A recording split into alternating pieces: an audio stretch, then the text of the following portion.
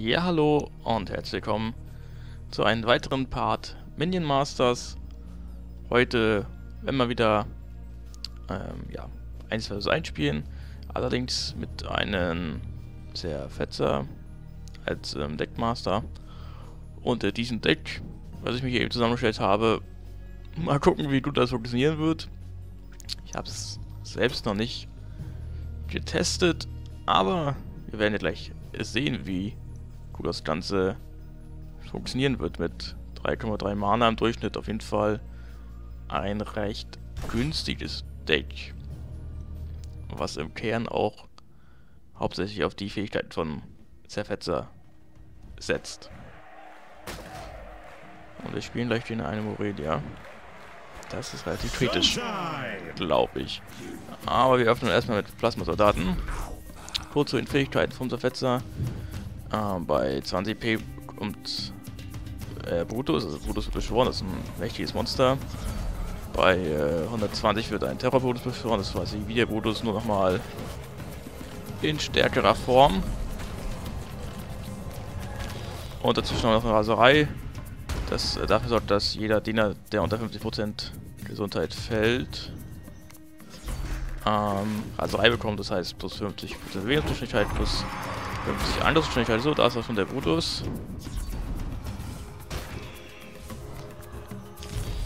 Und der Gegner hat ganz schön viele Priesterinnen, das ist ziemlich nervig, ehrlich gesagt.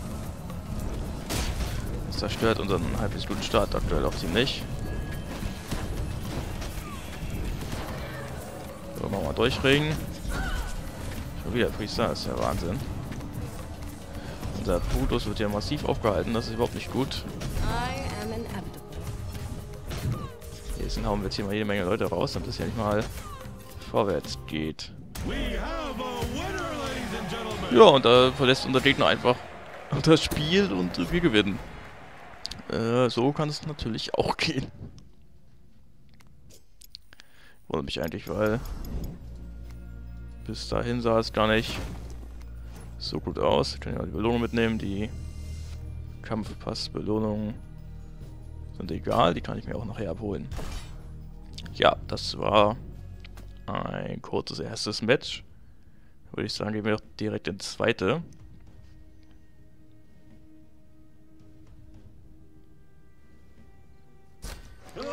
Und wir spielen wieder einen anderen Zerfetzer. Das ist interessant. Das ist quasi der Hardcore-Test für dieses Deck, ob das so funktioniert. Ich bin gespannt. Auf jeden Fall jetzt der Gegner ganz klar für andere Karten als wir, das mich aber auch weniger überrascht. So, jetzt mal Betäubung zu laden. Und einen Heilungshauch. Und uns gleich mal zu heilen, auch wenn es 15 Punkte sind, die wir verloren hatten. Egal. So, hier jagen wir mal einen Feuerball hin. Und dann würde ich sagen, haben wir einen recht guten Start hingelegt. Wow, Betäubung zu laden, gegen Betäubung zu laden, das ist natürlich relativ lustig. Jetzt haben wir hier mal durchreden lang und hier sind wir das Geistding da mal lang. Ja, Brutus ist auf beiden Seiten erschienen.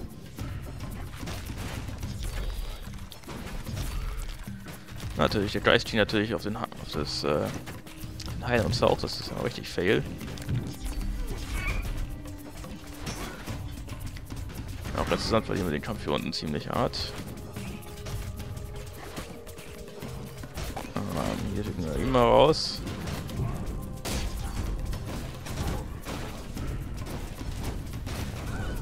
Insgesamt würde ich sagen, das ist doch ganz okay ausgegangen. Wir schicken trotzdem mal einen Heilungshauch raus. Ich denke insgesamt, dadurch, dass wir einen Heilungshauch im Deck haben, wird uns in diesem Match auch sehr helfen, weil wir uns einfach die ganze Zeit immer mal wieder heilen können im Gegensatz zum Gegner. Der allerdings gerade einen sehr guten Feuerball ausgehauen hat. Wir schicken mal einen ruhigen Schießschuh raus. Und gleich noch einen Dolchregen hinterher. Und dann würde ich sagen, kontrollieren wir das Match aktuell recht gut. Und schön, dass der TT-Auftrag hier einfach nicht verschwindet. Das ist ein kleiner, aber feiner Bug. Aber gut. Und noch mal Schattenwelpen raus und Plasmasoldaten. Die Plasmasoldaten überleben es nicht, das hatte ich mir anders vorgestellt, aber okay. Hier Betäubung zu laden gleich nochmal. Machen gut Schaden. Schicken Seelenbehälter los.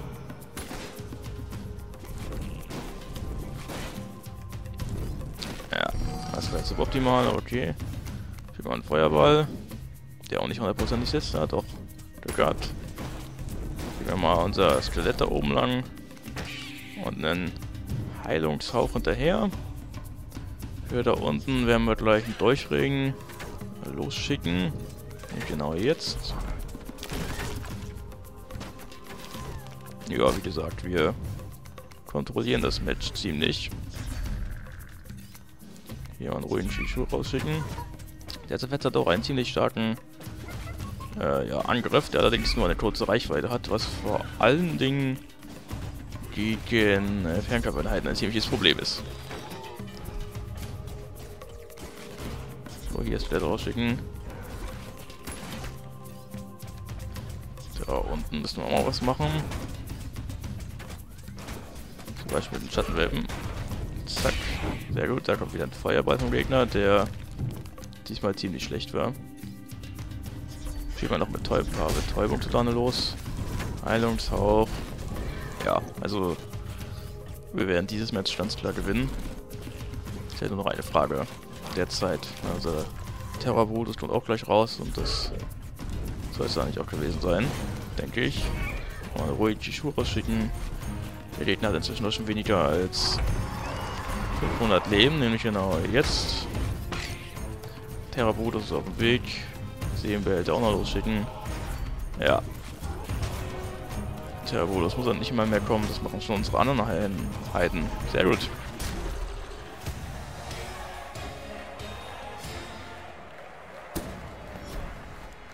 Da haben wir unseren zweiten Sieg. Bis jetzt kann man festhalten, dass das Deck zumindest grundsätzlich funktioniert. Wobei sich unsere Gegner bis jetzt, glaube ich, auch noch nicht mega stark oder mega intelligent angestellt haben. Von dem her sollten wir vielleicht noch etwas warten mit dem Endurteil zu diesem spontan zusammengestellten Deck. Ihr könnt ja auf jeden Fall mal in die Kommentare schreiben, was ihr von dem Deck hier haltet. Aber wenn ich mir jetzt unseren Gegner ansehe, ist genau so ein Gegner, wo ich mir denke, ja, da könnte unser Deck ziemliche Probleme gegen haben. So, ich will mal so ein stäbliches Skelett raushauen.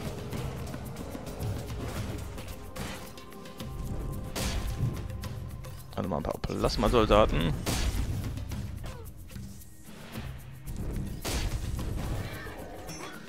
Oh, das war bis jetzt, glaube ich, ein ganz guter Start von uns. Ich will mal Seelenbehälter los. Und dann Feuerball. Machen wir zumindest ein bisschen Schaden. Das haben wir Terrorboot losgeschickt. Der hat auch noch Geist hat, sehr gut. Und Shishu dazu. Da würde ich sagen, haben wir auch da oben eine starke Combo am Start.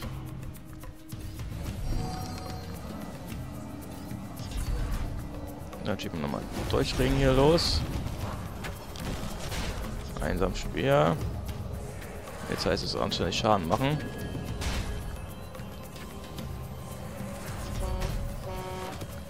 Betäubung zu Sahne. Und Plasmasoldaten los, während wir bis jetzt ganz guten Schaden machen. So, schön mal einen Seelenbehälter lang. Und wenn wir gleich 4 Mana haben, werden wir auch einen Feuerball losschicken. Ja, genau jetzt. Tja, der Gegner hat noch 600 Leben. War also grundsätzlich ein guter Angriff. Wir mal das Skelett raushauen. Gut, da oben werden wir jetzt Schaden bekommen. Ruhig, Shishu wird sich mal darum kümmern. Und hier unten werden wir gleich mit dem Durchregen agieren, würde ich sagen. Genau jetzt. Okay. Da oben wurde aufgehalten, nicht so gut. Ja, jetzt kriegen wir ziemlich viel Schaden. Kriegt man Heilungshauch los. Und der Plasmasoldaten. Ja, der Heilungshauch ist, glaube ich, insgesamt auch wieder sehr vorteilhaft für uns, weil wir uns einfach heilen können über den Gegner. Was definitiv ganz nett ist. Sollen wir uns dann raushauen. Wir kriegen aktuell viel zu viel Schaden. Der Gegner findet sich tatsächlich nochmal ziemlich gut. Schattenwelpen raushauen, natürlich für den Geist, das ist blöd für uns.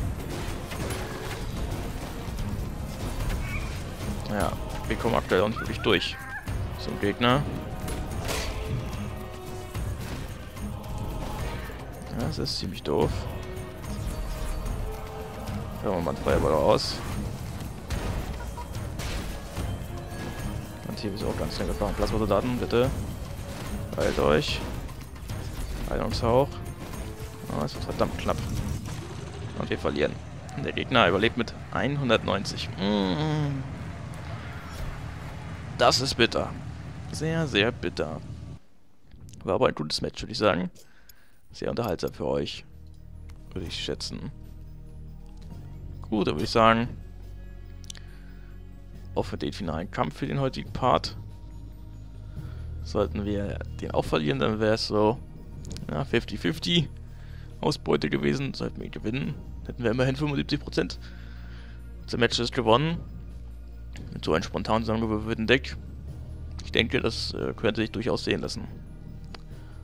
Aber wie gesagt, dazu müssen wir erstmal das jetzt kommende Match auch noch gewinnen.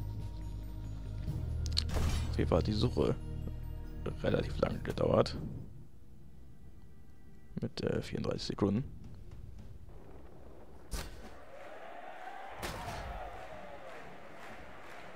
Masters, get to it. Dass wir wieder gegen jemanden spielen, der Dings hier als Deckmaster hat. Bin ich jetzt nicht so gut, ehrlich gesagt. Das könnte wieder sehr problematisch enden. Dann hauen wir hier auch am Anfang nicht mal raus, wie die Wahnsinnigen. Wobei es auch eher so semi läuft. Ah ja. Warum können wir noch in die Schule anschicken?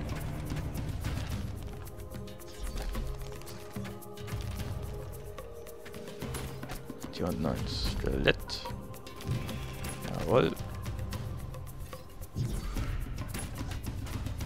Hier oben ein Durchringen. Da ist auf jeden Fall der Brutus auf dem Weg.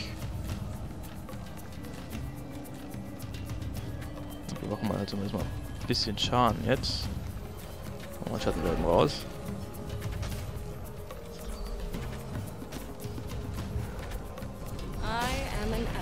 Hauen wir Betäubungssoldaten raus. Und den Behälter. Machen zumindest ein bisschen Schaden. Ja. Sehr viel kann man dazu aktuell tatsächlich nicht sagen. Ich will auch nochmal ein paar Plasmasoldaten anschicken. Und hier oben hauen wir jetzt nochmal einen Feuerball raus.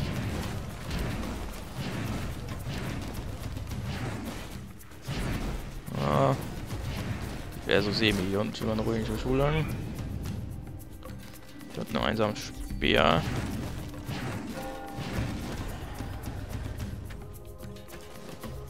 Ja, der ruhige Schule unten hat auch große Probleme, die Skelette aufzuhalten. Auch ja alles so semi.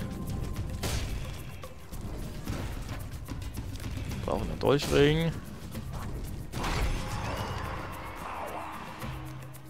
Und oben mal sehen wir da raus. Ich hoffe mal, dass wir mal ein bisschen Schaden machen. Naja, heilen können wir doch noch ein bisschen.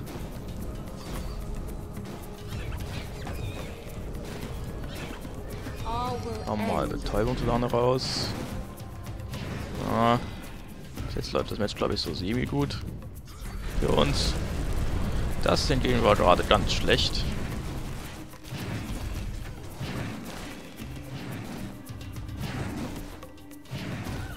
Dass wir den Drachen nicht getötet haben, ist auch semi-gut.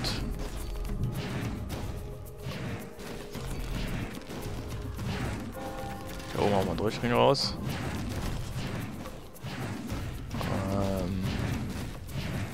So, haben wir einen Schattenwelpen raus.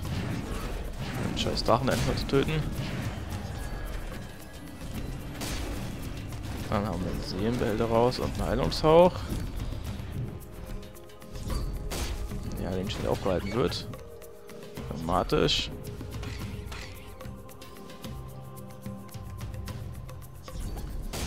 Ja, unsere einzige Chance aktuell besteht darin, beim Gegner möglichst viel Schaden zu machen.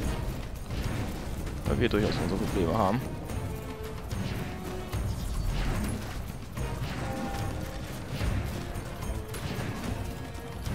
Die weitere Betäubung zu lernen. Das wäre ganz nett. Ja.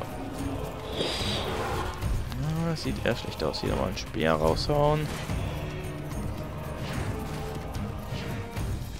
Feuerball. Ein Heilungshauch. Und jetzt wieder mal Plasmasoldaten. Komm schon, komm schon, komm schon. Und wir verlieren. Ah, ja. Gut. 50-50 Chance also mit diesem Deck. Interessant. Auf jeden Fall hoffe ich, dass euch der Part gefallen hat. Und da würde ich sagen, sehen wir uns beim nächsten Mal. Bis dahin, ciao Leute.